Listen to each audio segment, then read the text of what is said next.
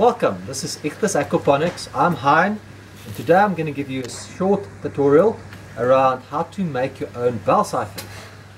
Okay, so at the start you're going to need the following tools. You'll need a drill, a jigsaw, a heat gun, maybe.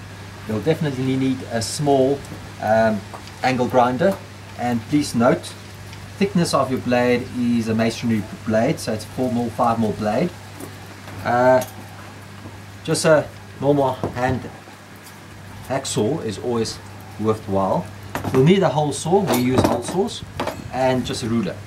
Then on the material side, what you're going to need to build is you're going to need firstly your 63mm pipe, 110mm pipe, your 25mm irrigation pipe or even PVC, and then you'll need an end cap for your 63mm. You will need a tank connector or any other unit that you want to use as a seal, and we've got two male 25mm connectors, and lastly a 25mm grommet. Let's review the theory as to the functioning of the bell siphon to understand why we're building it like that, and the technical details around why we're building it so. So first of all, obviously a bell siphon is for your media gravel beds. Now a gravel bed simply is 30 centimeters high. That's the standard rule or rule of thumb that we generally use in the business. Now in a gravel bed we've got three different zones. Your bottom zone is your mineralization zone, your middle zone flood and drain, and top zone dry. Now the reasons why there's three zones won't be discussing in this aspect, but we'll explain to you how to design your bell siphon to exactly enable this. So first of all, obviously we need different tools and different materials. So first we're going to need a tank connector or some type of seal which allows us to drain the water out of this bed. So in the middle of the bed I'm going to start drawing my bell siphon. We've got our seal. So starting with the bell, we've got a 30 centimeter 63mm PVC pipe and my end cap. So obviously now to design it, so we have our dry zone, I've got to measure 5 centimeters. So at that point I'm just going to go 5 centimeter, 5. Okay, let's maybe do one more.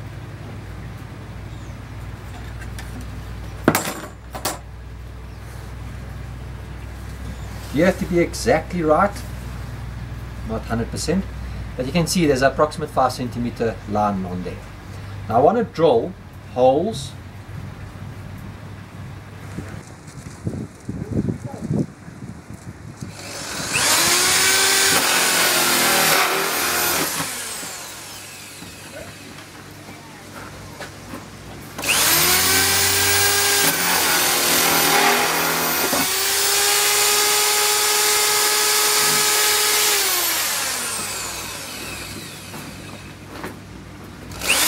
So I've got my 110mm PVC pipe. The length is 35 centimeters. Okay. Roughly you can cut differently. You can cut stripes up. You can cut a slit there, a slit here, a slit there, a slit there.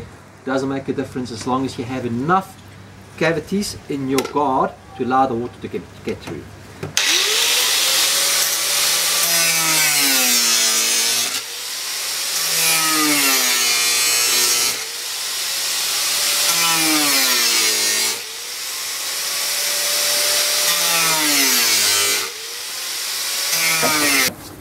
So we've now designed all three parts. We've got my guard, my bell and my snorkel connected to my tank connector.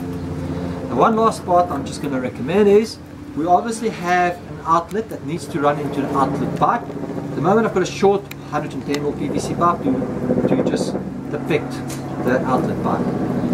What we're going to do here is I'm going to connect just a female 25mm connector to the bottom of my snorkel, which I then want to put into an outlet pipe for my bell to drain. So as this water drains here on this system, it needs to drain somewhere and run out. Okay, and that is basically what I'm going to also show. Now, to make sure it's airtight, we've got the following little parts. I've got my female connector and I've got a 25mm grommet, which I'll then put over that connector, and I want to cut this hole into this 110mm pipe and push it in. So it's an airtight seal, a watertight seal, so when it drains, and there is a lot of water draining into the pipe with either gravel beds, it won't overflow at this point. So again, back to my trusty hole saw. So how do I assess exactly how big this must be? You'll see there's slits on the side of the grommet. I'll just select a hole saw that is slightly smaller than this grommet.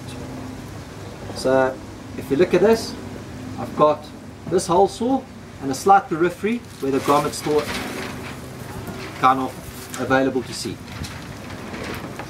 So let's just change. All I want to do, if this is my outlet pipe, I obviously want to drill a hole at the top of the outlet pipe to insert my grommet.